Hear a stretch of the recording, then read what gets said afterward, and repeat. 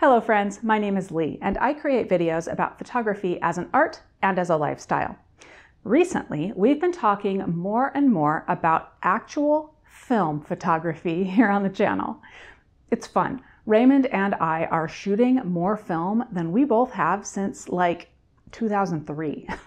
And it's helping us creatively, both with our film and digital photography, even when shooting on our phones, which we inevitably do. If it's a camera, we usually like it. As charming as it is to shoot film in 2024, aside from the creative upsides that we get from it, there are certainly some downsides.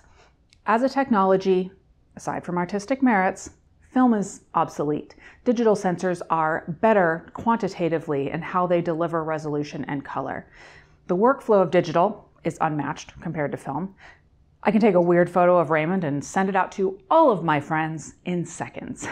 With film, it would be more like days or weeks. And each digital shot is virtually free.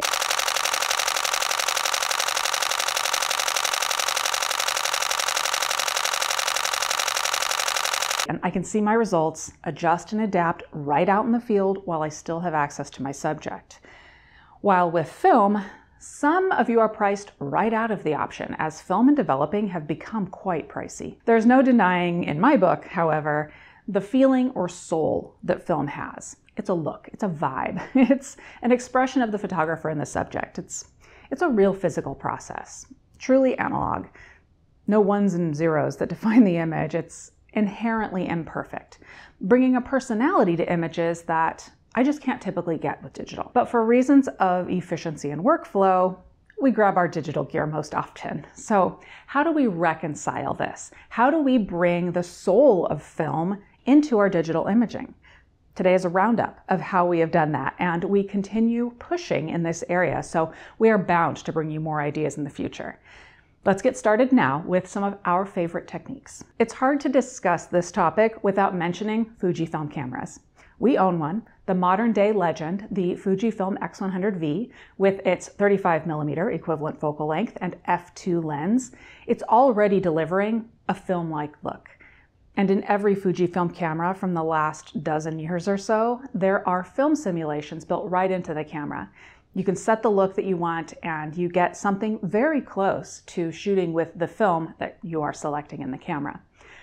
One understandable limitation is that the film choices are Fujifilm film stock. However, the Fujifilm system gives you the flexibility to create your own styles by changing options and parameters once you've chosen some base settings and film simulation. We'd be remiss not to mention Fuji X Weekly, run by Richie Roche, who has been a pioneer in developing very accurate film recipes for various brands of film stock, with write-ups, suggestions, and sample images for each one, alongside the detailed settings. More at the end of this video as to how Raymond and I take advantage of this each summer, and I'm linking Richie's site in the description so that you can check it out. If you shoot Fujifilm, it is a must-visit site. Okay, that's all great for Fujifilm owners, but what about others? Nikon and Lumix, two brands that we also shoot, have the capability to give you lower fidelity photography right out of the box.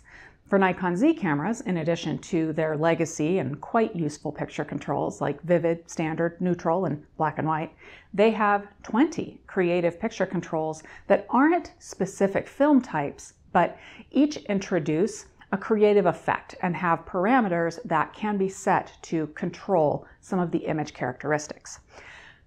Once you start tweaking those, now you're onto something.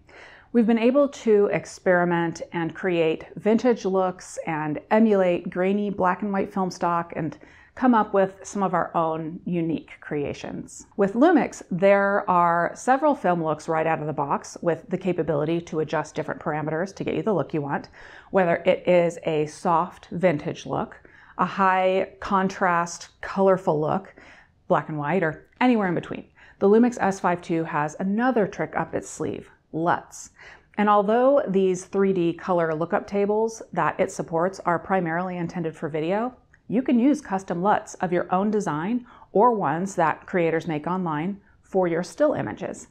I will link to a video in the description where Raymond created an early Digicam look by editing an image in Photoshop, creating a LUT from it, and uploading it to the camera so that he could get in-camera images with the LUT applied at the moment of capture. Now that gets a bit more technical, but it puts you in control of the look that you're after with some basic Photoshop edits. And then you can upload that LUT to the camera and use it as much as you want. In the same video, I achieved a tri-X look by using the in-camera parameters without the complexity of a LUT. What I like most about the S5 II and many newer cameras is that we have more options like this than ever. And it's not just the camera body. Lenses like this vintage Nikon 50mm f1.2 can be adapted to most mirrorless bodies, albeit with fully manual operation. Older lenses have simple designs, fewer corrective optics and coatings than modern masterpieces, and these too will bring an analog feeling to your images. It's not that they're bad or obsolete. Older lenses tend to have more personality and render in a certain way. Newer lenses are more scientifically accurate than ever, but for those chasing that film look, the feels, vintage lenses can help bring that out.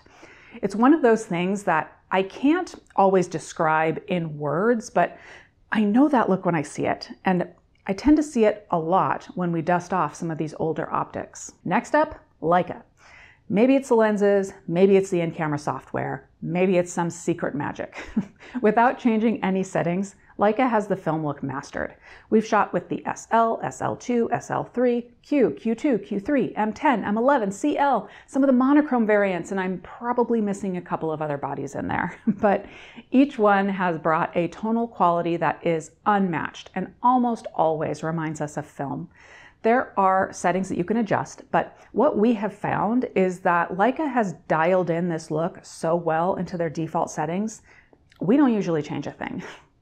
Don't get me wrong, Leica makes expensive cameras that aren't on the top of everyone's list, but for those who have caught the Leica bug, you know what I'm saying about how the images take on their own soul and personality. Very reminiscent of fine art film images. If this is an itch that you're trying to scratch with digital and you shoot a lot, it can be less expensive to buy a Leica digital camera, maybe purchase it used, than to shoot a whole lot of film. We own the Q2 and the SL2, and we have another Leica or two in mind. It's not a decision that we rush into, and we don't always feel like we need the latest Leica or that we need to run and grab them at launch. It's a more pensive decision than some of our impulse buys have been over the years. Moving on, let's talk about phones for a moment. There are camera apps for your phone that will filter the image at capture with film-like qualities. Leica just released Leica Lux, which contains several free looks for your photos that aim to mimic the look and feel coming from a Leica camera and lens.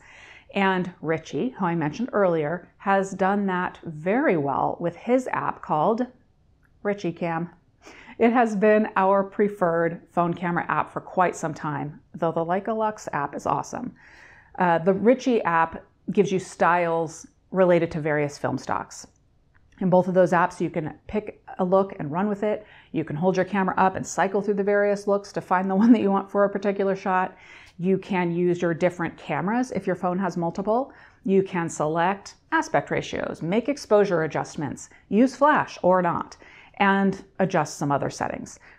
It's the film look that you crave right on the camera that most of us have with us at all times, our phones. The easiest thing to do with a phone or a camera is to not think about adjustments, go with the defaults, and you'll get great images. But a little bit of time investment, maybe some internet research, and you might find a recipe, some of your own settings, or an app that will have you experiencing those analog vibes without burning through rolls of film or feeling constrained by the more subdued workflow of film. The choice is yours.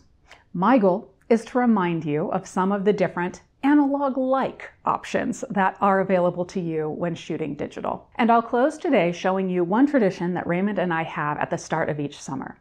We dust off our latest X100 camera, which has been the X100V for several years. We open Fuji X Weekly and we load 7 custom film recipes from Richie's site onto the camera. It's a process both of discovery and negotiation. And the reason is this: once we lock them in for the summer, we forbid ourselves from changing them. So we play it safe with some, but others we look for some of the more creative recipes that bring extra personality to our images. They're fun to look at on the website and at the kitchen table. But until you are out in the field with the recipes, you really just don't quite know what you're going to get. We do give ourselves permission to shoot RAW plus JPEG with the recipes, which would allow us to back them out. But there's a little bit of one-upsmanship between Raymond and I when one of us sets JPEG only and goes straight out the door with the camera. We crave the old school creativity, and when you're locked in on a black and white recipe in JPEG only, you're coming home with black and white images, just as if you had loaded a roll of Tri-X or Acros into the camera. Now tell me how you feel. Is film and the film look behind us, or does one or the other still have a place in 2024? We'll be shooting plenty of film this summer, but we'll be shooting digitally just as much, maybe with a slant towards achieving that analog look with our digital equipment though. On your way to leave your comments, please like this video and subscribe if you haven't already. And thank you for watching.